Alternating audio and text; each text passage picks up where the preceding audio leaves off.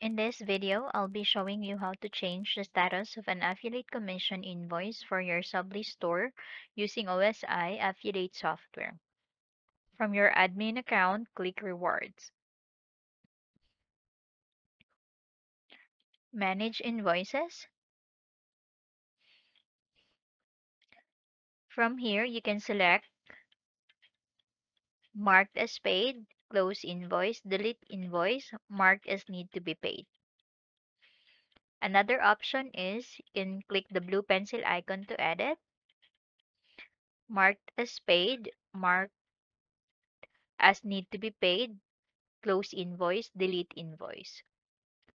Or the other option is you can select multiple invoices and select from the drop down.